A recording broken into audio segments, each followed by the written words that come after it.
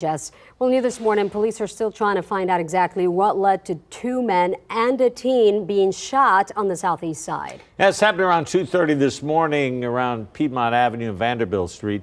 According to police, a group of men were walking in an alley shooting into a backyard. When police got there, a 17-year-old ran out of that alley toward the officers, told them two other men were in the backyard of a home on Steves Avenue, and officers found the two shot twice in the stomach. One of the men was also shot in the shoulder and leg. His condition is not known this morning.